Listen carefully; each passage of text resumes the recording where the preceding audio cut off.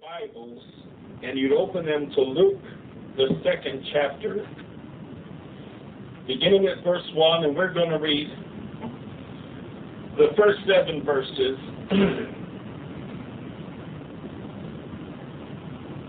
And tonight I want to talk to us about the topic, we need to be in Bethlehem. We need to be in Bethlehem. Luke, the 2nd chapter, beginning at verse 1, as we stand in honor of the reading of God's Word, and the Word of the Lord reads, "And it came to pass in those days that there went out a decree from Caesar Augustus that all the world should be taxed. And this taxing was first made when Cyrenius was governor of Syria. And all went to be taxed, everyone into his own city. And Joseph also went up from Galilee out of the city of Nazareth into Judea unto the city of David, which is called Bethlehem, because he was of the house and lineage of David, to be taxed with Mary his espoused wife, being great with child.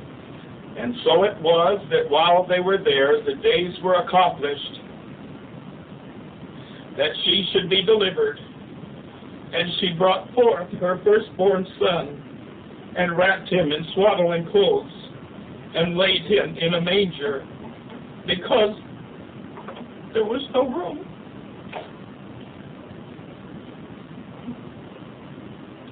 Because there was no room in the inn." Master, we thank you, God, for this day. We thank you for this time of year. Lord, when people look at this wondrous event, suddenly it changes hearts and changes attitudes, and people become something different than they are the rest of the year round. And God, we're just so grateful today that we're able to look beyond the glitter and the glitz of Christmas as a commercial holiday, and we're able to appreciate this time of year as simply a time set aside to recognize the incarnation, the day that heaven and earth met, the day that humanity and divinity touched one another, finger to finger. Master, today we pray that your anointing would rest upon me. You've given me such a marvelous message for this night. I pray, God, that you help me to deliver it. Lord, even stop the tears if you would, because I'll never get through this if I just cry my way through. But God, help us today, Jesus, to hear what the Spirit of the Lord would speak to the church. For we ask it in Jesus' name. Amen. God bless you. You may be seated tonight. You know, we all remember the little childhood song, "Mary had a little lamb, a little lamb, a little lamb. Mary had a little lamb whose fleece was white as snow." And you know, for those of us that are believers, we could almost construe that, at least the first verse of that song, we could construe that into a Christian tune and say, yes, Mary had a little lamb, a little lamb, a little lamb. Mary had a little lamb whose fleece was white as snow. But you know, there was more to what Mary had, and there was more to why Mary had what she had, where she had it, that we often realize, and then we often really pay attention and think about. We sing songs like, "Oh, Little Town of Bethlehem," and we hear songs like the song we played at first, "Child of Bethlehem," and we hear mention of Bethlehem, but we don't really give a lot of credence. We don't give a lot of thought. We don't, really pay that much attention to why it was so imperative that the baby Jesus be born in Bethlehem. Had the government not instituted a tax, had Caesar Augustus not instituted a tax, the reality is that the Lord Jesus may very well have been born in the city of Nazareth, which is where he was later raised, and where people attributed his coming from. You ask anyone, they said he was from Nazareth, because that's where he was raised. But that's not, interestingly enough, where he was born. You know, I'm going to tell you something. When God needs to get us where we need to be, He has the ability to move heaven and earth. When God needs to get us where we need to be, honey, He's able to move governments. God did what we thought Caesar Augustus did. God placed the notion in Caesar Augustus' mind that it's time to tax, it's time to take account of all the people that you rule. And God moved an entire world. Because not just Mary and Joseph were going to Bethlehem, but everybody throughout the known world that was under Roman rule was on the move, going to the place of their origin so that they could be taxed. And God moved an entire world so that one little girl could be in the right place at the right time, so that her destiny in life and so that what God had planned and what God had desired for her and designed for her from the beginning of creation could be realized. Sometimes we wonder, God, you're not moving fast enough. I'm wanting to do something different. Why aren't you doing it different? It's simple. Because God wants you in Bethlehem. Amen. He doesn't want you in Nazareth. He doesn't. Mary could have easily argued with Joseph. She could have easily argued with the authorities and said, listen, I'm 9 months pregnant. You think I'm going to get up on a mule? You think I'm going to get up on a camel and ride all the way to Bethlehem from here? No, I don't think so. But Mary didn't do that because there's nothing that acts as a greater motivator than a tax deadline. Am I telling the truth? Amen. A tax deadline as set forth by the government tends to motivate people. If you doubt what I'm saying, watch on I-35 down by the main post office on April 15th, and just go down there and sit for a while and watch. I'm always there with boobies, so I know that it's this way. If I happen to have found one of the world's greatest procrastinators myself, but you go down there, all of a sudden everybody's motivated to move. All of a sudden there's no more time. Got to get it done. Got to go. Got to go. Got to go. And there are lines of cars all the way up I-35 trying to get off the exit for the main post office to drop off their tax returns so they can be stamped for the 15th and get in on time so as to avoid penalties and to avoid any surcharges and all these sorts of fun things, right? So you see, God was smart to have used a tax deadline as a motivator to get Mary and Joseph to move. The Lord knows how to get people to move. He knows how to get us where we need to be, doesn't He? Amen. And you know, it's interesting that the Lord was born in this little town of Bethlehem, but why was it so imperative? Why was it so imperative that the Lord be born there? Why had prophecy long before told us that He would be born there? There's a prophecy in Micah, and I want you to listen as I read it, because I doubt I'm going to be able to stand up long enough to comment on it. I want you to listen as I read this prophecy and hear what you hear the Word of God say.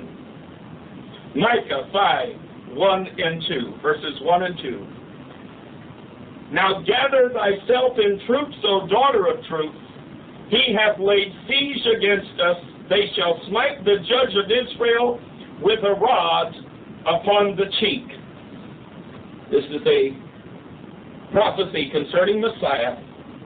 But thou, Bethlehem, Ephratah, though thou be little among the thousands of Judah, yet out of thee shall he come forth unto me, that is to be ruler in Israel, whose going forth have been from of old, from everlasting. He couldn't have possibly been created because He was from everlasting. But Actually, there's a, well, by golly.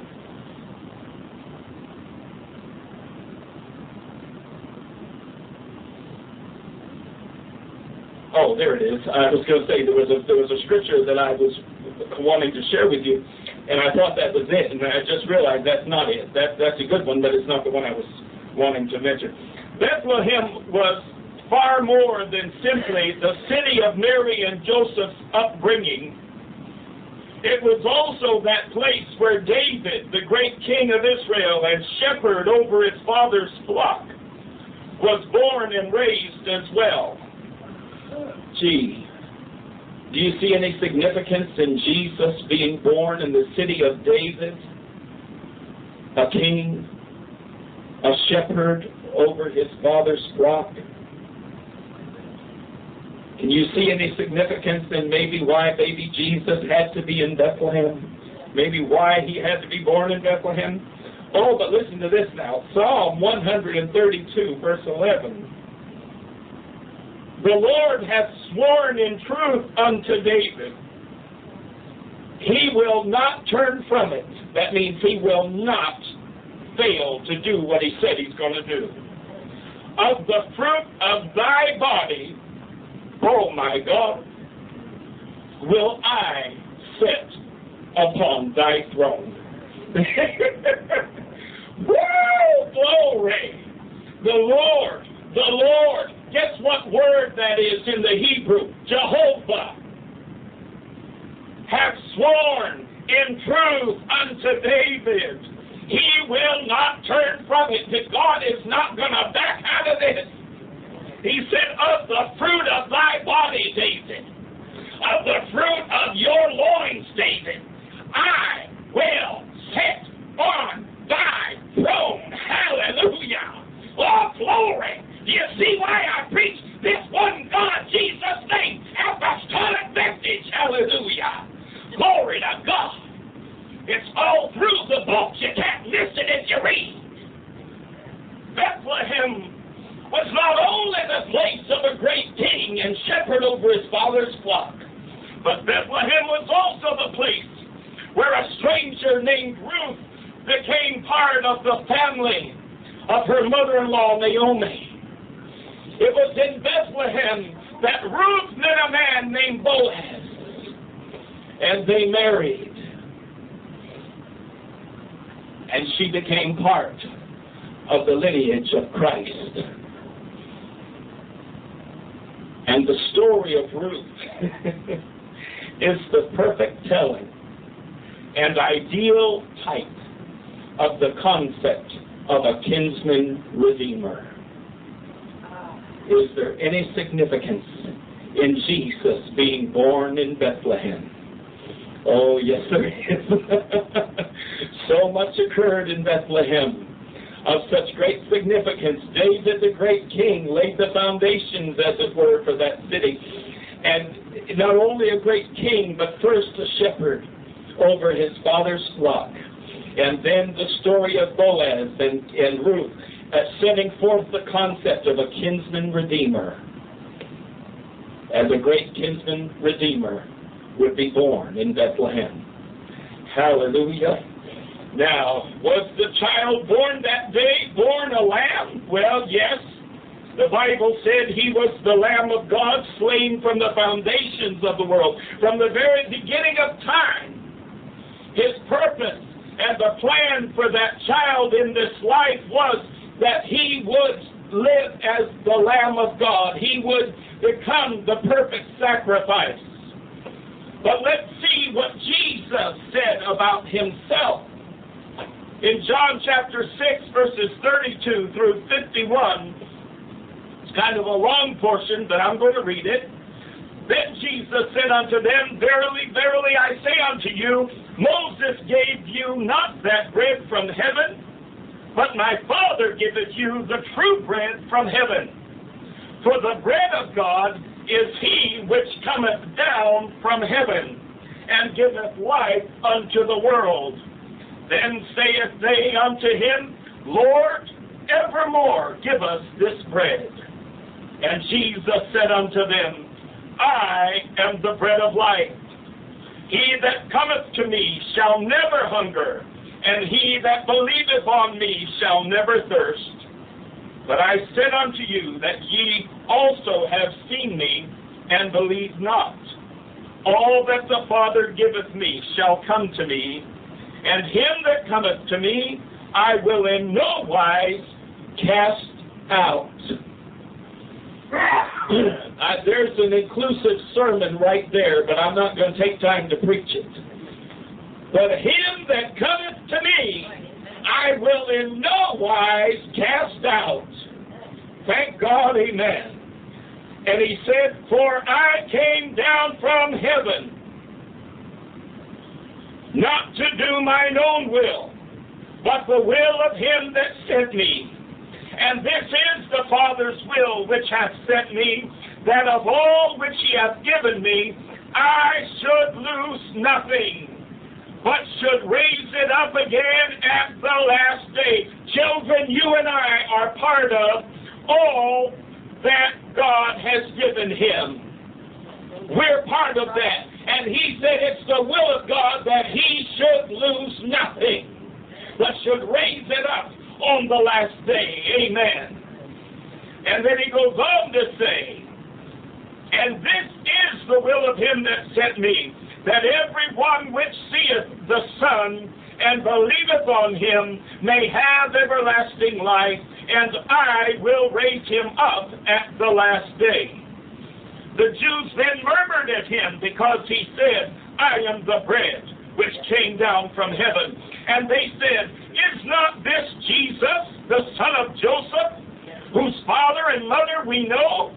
How is it then that he saith, I came down from heaven? Jesus therefore answered and said unto them, murmur not amongst yourselves. No man can come to me, except the Father which hath sent me draw him, and I will raise him up at the last day. It is written in the prophets, and they shall be all taught of God. Now listen to what Jesus is saying. He says, it is written in the prophets, they shall all be taught of God. He hath seen, every man therefore that hath heard and hath learned of the Father cometh unto me. Not that any man hath seen the Father, save he which is of God. He hath seen the Father. Verily, verily, I say unto you, he that believeth on me hath everlasting life. I am the bread of life. Your fathers did eat manna in the wilderness, and are dead. This is the bread which cometh down from heaven, that a man may eat thereof, and not die. I am the living bread which came down from heaven. If any man eat of this bread, he shall live forever, and the bread that I will give is my flesh, which I will give for the life of the world. Amen. Mary had a little lamb. No, maybe the song ought to sound like this. Mary had a loaf of bread, a loaf of bread, a loaf of bread. Mary had a loaf of bread, and Jesus was his name. He was, by his own account, the bread that came down from heaven. He said, and the bread, he specified very succinctly and very clearly. He said the bread was something specific. He said the bread, in verse number 51, the bread that I will give is my flesh. My flesh. If you heard last Christmas or a couple Christmases ago, you know I talked about the fact that the Lord took a robe of flesh and wrapped it around his divinity. and became the Son of God for the redemption of man.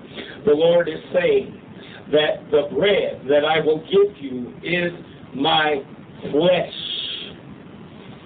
It's the humanity. It's the part of me that I have created for this purpose. It's the part of me that you can take.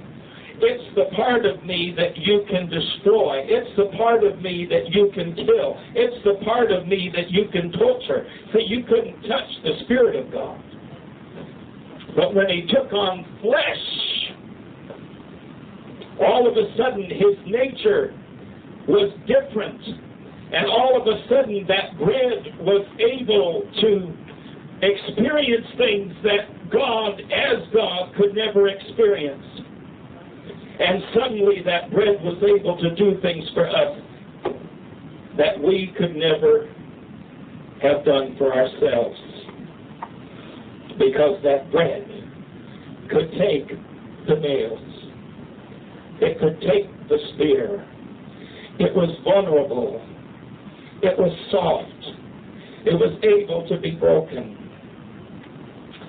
I want to tell you tonight, the Word of God declares in Romans chapter 8, verse 3, for what the law could not do, in that it was weak through the flesh, God sending his own Son in the likeness of sinful flesh, and for sin, condemned sin in the flesh. Ephesians 2:14 through 16. For he is our peace, who hath made both one, and hath broken down the middle wall of partition between us, having abolished in his flesh the enmity, even the law of commandments contained in ordinances, for to make himself of twain one new man, so making peace, and that he might reconcile both unto God in one body by the cross, having slain the enmity thereby. There's a whole sermon in there I could preach, but I'm not going to tonight. It's a beautiful portion of Scripture, but to really get into it, I'd wind up going off on a tangent, so I don't want to do that tonight.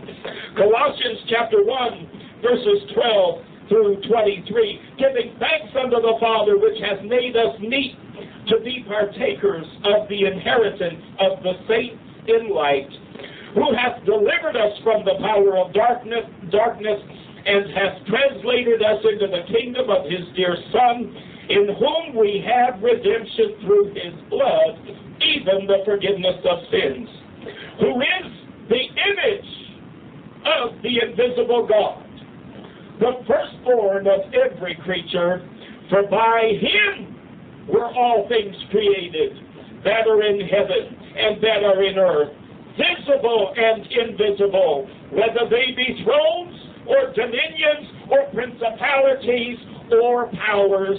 All things were created by him and for him.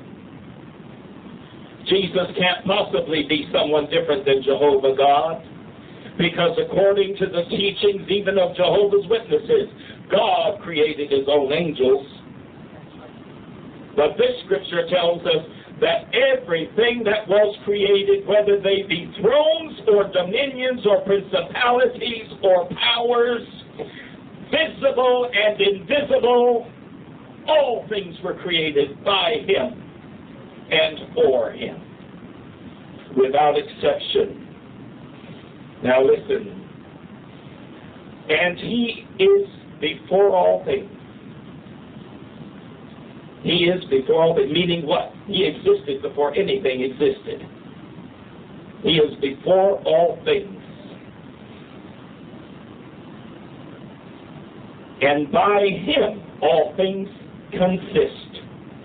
And he is the head of the body, the church, who is the beginning, the firstborn from the dead, that in all things he might have the preeminence. For it pleased the Father that in him should all fullness dwell, and having made peace through the blood of his cross, by him to reconcile all things unto himself. By him, I say, whether they be things in earth or things in heaven, and you that were sometime alienated and enemies in your mind by wicked works, yet now hath he reconciled in the body of his flesh through death, to present you holy and unblameable and unreprovable in his sight. See, Jeff, I may not look holy and unblameable and unreprovable to you, but I do in my daddy's sight. Did you hear me now? It's not about how people see me. It's about how God sees me.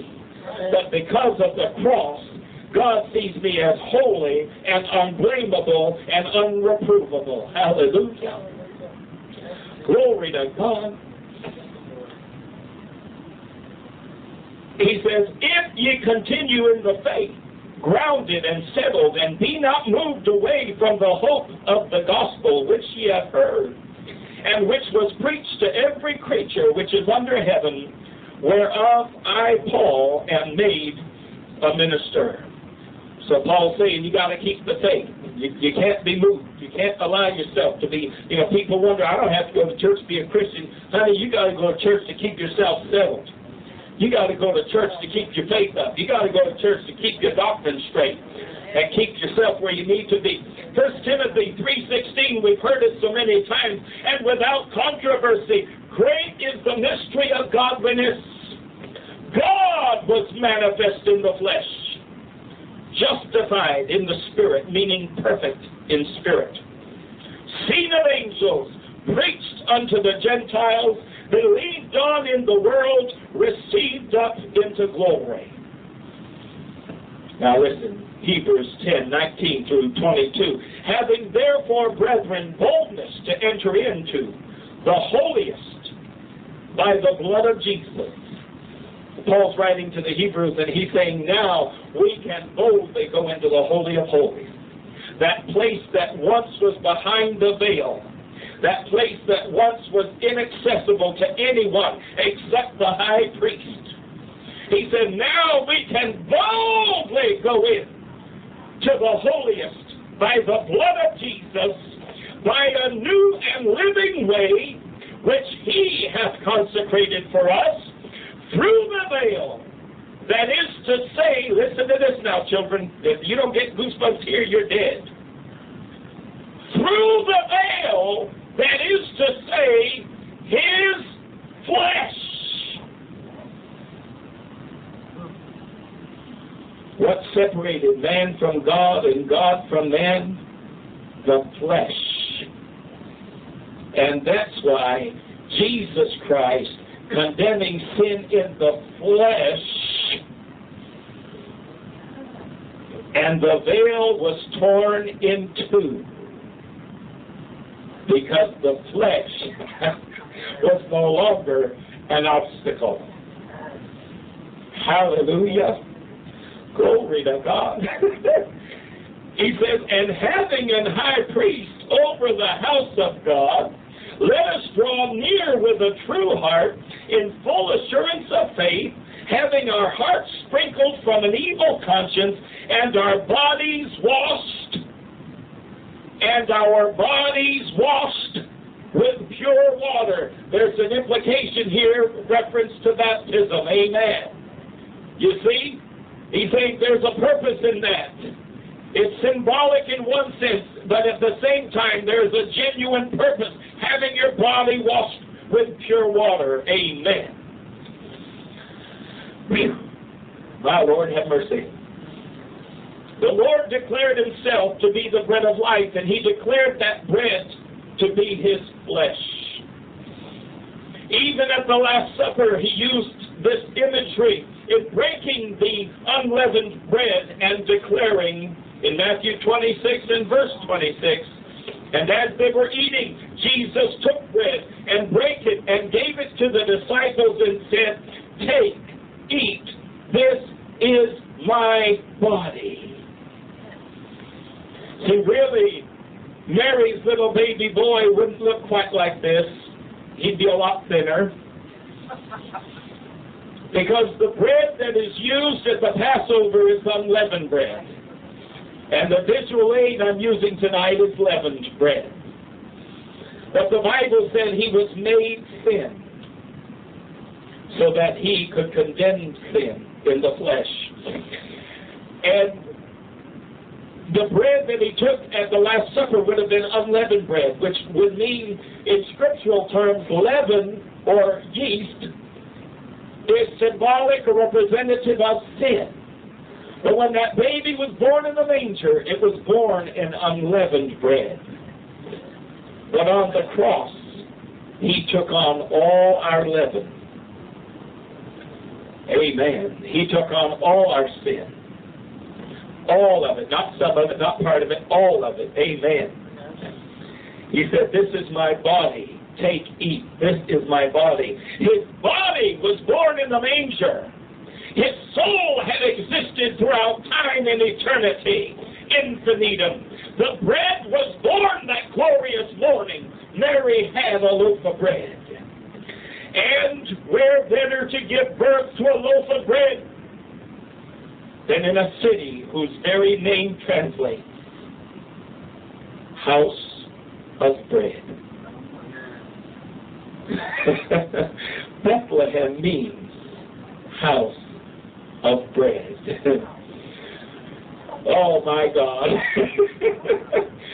Now why would God see it so necessary that Jesus be born in Bethlehem? Because he was to be the bread of life, and Bethlehem was the bakery, hallelujah, and he needed him to be born in the house of bread.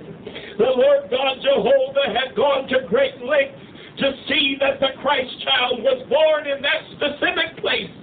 Where better for bread to be brought into the world than in the house of bread or a bakery? God will move heaven and earth to see that his will is done. He moved the government that ruled the entire known world of biblical times to see that Mary and Joseph were motivated to be in their hometown, Bethlehem, at the time of Messiah's birth. No circumstance is incidental.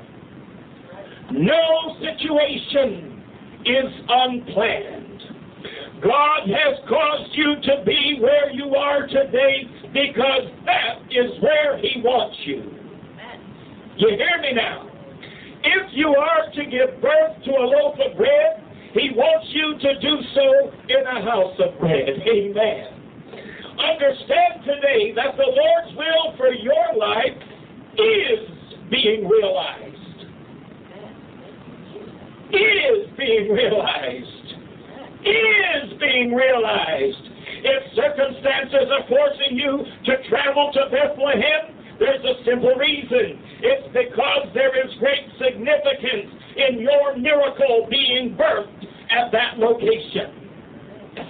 Amen. Don't fight the Lord. When we pray and pray for a different course or a different path, and circumstances consistently move us in a different direction, learn to accept and understand that this is happening because that is not where the Master wants you. He wants you in Bethlehem, not in Nazareth. We can try to reason ourselves into our will, our own will for our lives, or we can accept the fact that our God is awesome and his wisdom is past finding out, and accept the path that he places before us. The road to Bethlehem was long, it was rugged and dusty, particularly for a woman who was just days away from giving birth to her first child. But that difficult journey was necessary if Mary was to have a loaf of bread. Hallelujah. Praise God, amen. Did you get something from that? Praise the Lord. Mary had a loaf of bread.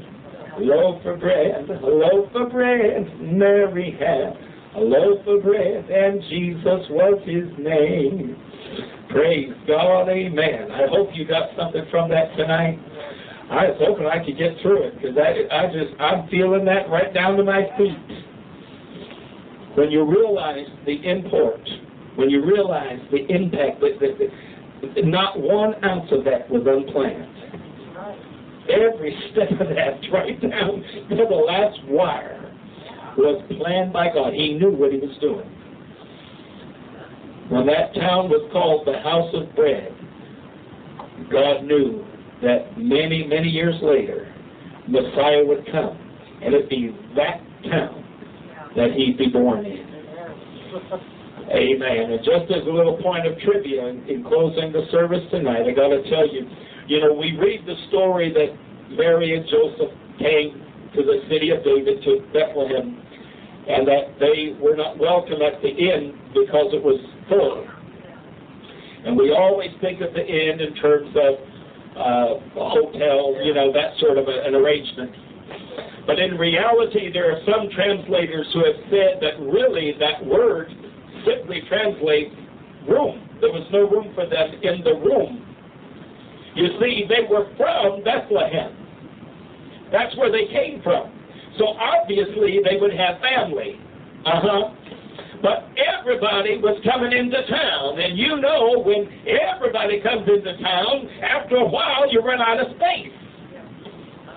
So it was very common in those days that if you didn't have space in the house, you'd make space out in the stables. You'd make space out. Often they would carve out little caves in the hillside, and they would put a fence across the front of it, and that's what they used as stables for their animals. And basically, that's where the Lord was born, in a little carved-out cave. Think for a moment. That's where they put him in the inn. Glory to God, amen. He started in a cave, and he ended in a cave.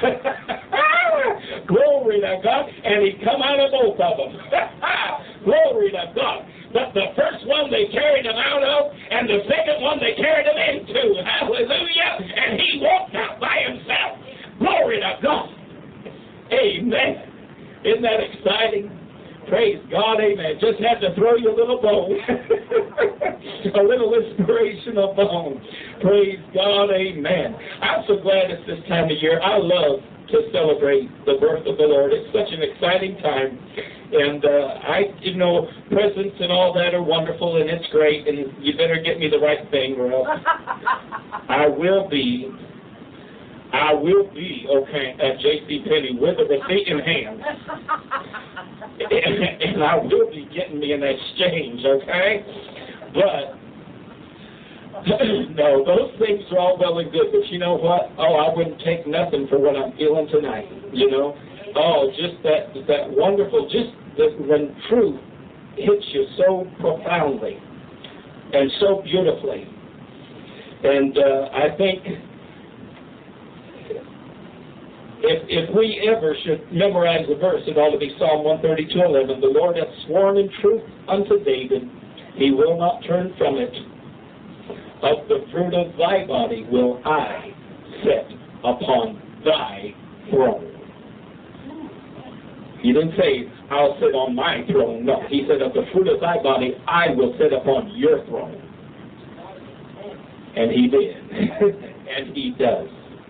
Amen. He didn't. He did. He does. Amen. Stand up with me if you would. Told you tonight would be a little bit shorter a service, but I think it was a fairly inspirational one. Amen. Praise God. I'm going to take the nails out of the Lord here. And hopefully we can eat that later without needing tetanus shots. But you know me and my visual aids. I'm sorry that the folks that might hear this message by tape and on the internet or what have you, I'm sorry they won't be able to have seen our little visual aid here. But hopefully they'll still get the impact of the message. Amen. Master God, we thank you tonight. We're just so grateful for this message. We're so grateful, God, once again for this time of year when we remember the birth of the Lord Jesus Christ, when you yourself, God, revealed yourself to humanity in a way that had never been done before. The only begotten Son of the Father, full of grace and truth. Lord, we're so grateful today that we know this truth. We're so grateful today that we know the reality of who you are. We're so grateful today, God, that we understand why you did what you did, why you came as you came. Oh, God, today, we just ask, Lord, that you would help us to take this message home with us, God. Help us to meditate on it, think upon it. God, let the truths just sweep over our soul and help us, God, to a higher plane than we've ever before been. Master, today, grant all this, we pray. We ask it in Jesus' wonderful, glorious, precious name that the angels sing day to day. In Jesus' name, amen. God bless you. You're dismissed this evening. Go in peace.